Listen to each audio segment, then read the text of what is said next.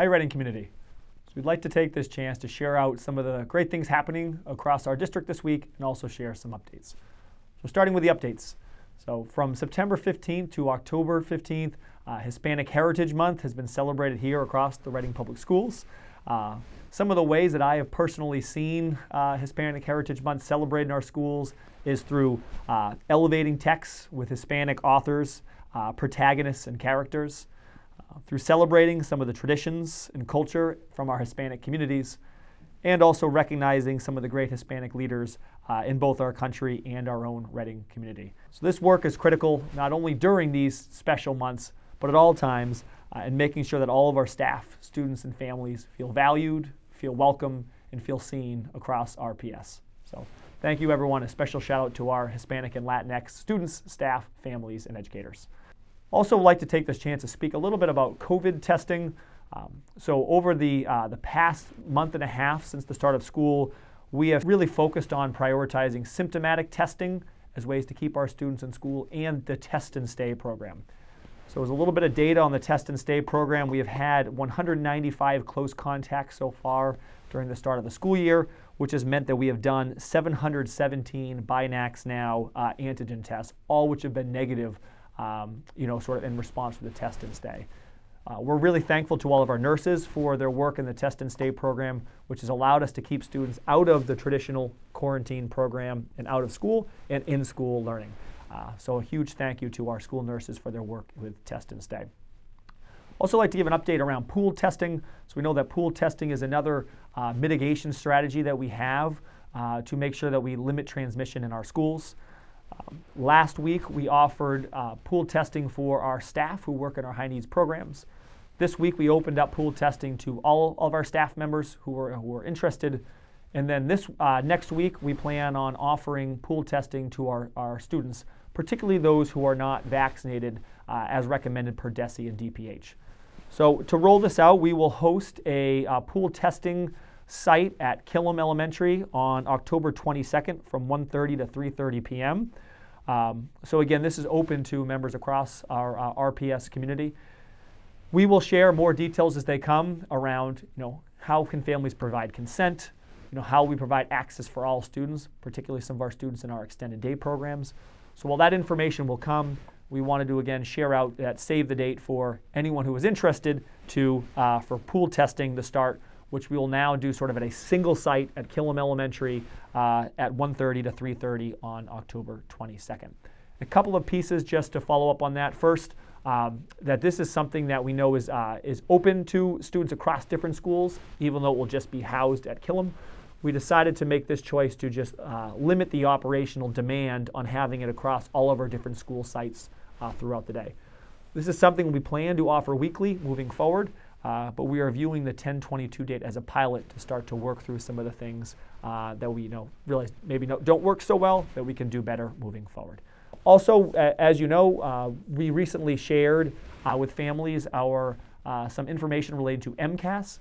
So MCAS information has been publicly shared around our school and district performance, and also families, if they have not received, will be receiving shortly individual school reports from DESE.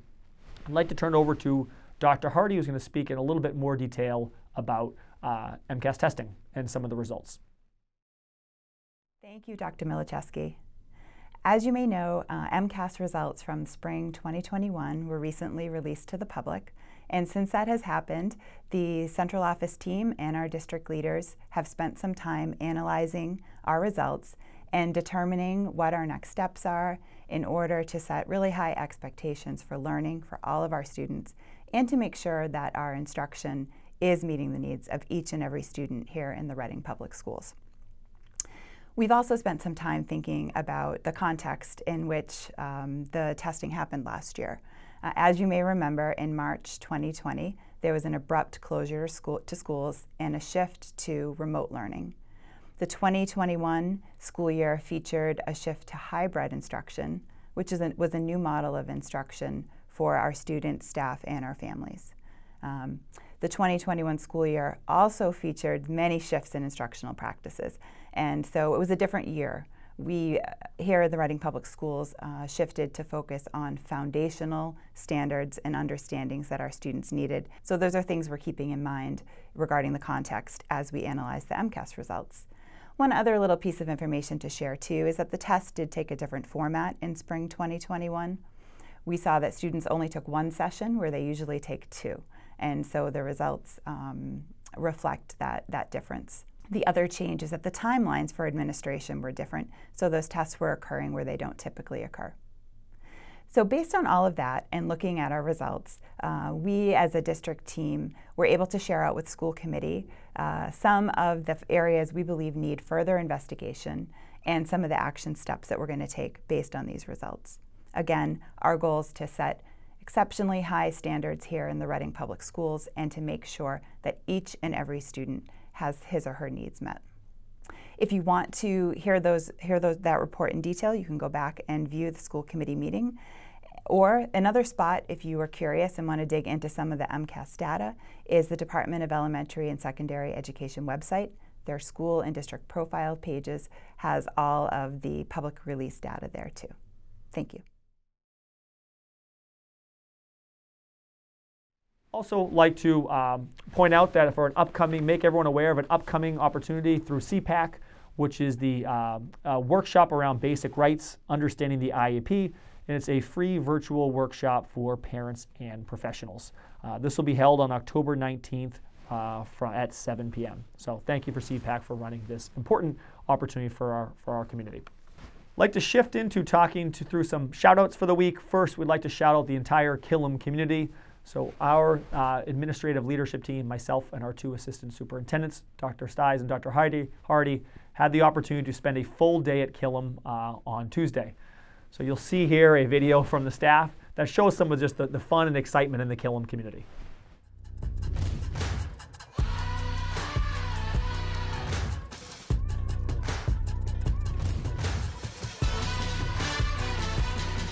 This was a video of the staff members kicking off the year playing a fun game of Hungry Hippos. But we'd like to share a few of the things that stuck out to us as an administrative leadership team around what we saw at Killam. First is we could sense right away just the community feel when you walk into Killam. As one parent said, our school's greatest strength is to connect to each student as an individual, academically and social and emotionally, and providing every child with what they need to be successful. And you can see, you can feel, and you can hear that when you are in the school community, that is really a school that wraps their arms around every child individually. Also, we noticed what stuck out to us was just the level of engaging practices. So this led to students, being on task and learning and feeling really excited and enthusiastic about what they're learning. And we're also really impressed with the level of student talk, all the way from pre-K all the way up through 5th grade, where students were required to explain their thinking, both in writing and verbally, with their whole class and with their peers. So here, check out a video from Alex and Keen as they explain their mathematical thinking. 3 sandwiches, right?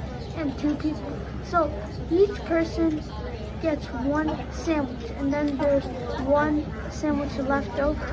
So then you split it in half so it could be 0.5, and then so each person gets 1 and 1/2 of a sandwich. Okay, so I didn't finish this. I'd like to transition into one last shout out, and that goes out to our district OTs, our district occupational therapists, for all the work that they've been doing to support students across the district. Throughout the year, they've been sending periodic updates of just different tips and strategies that staff members can use to effectively support their students.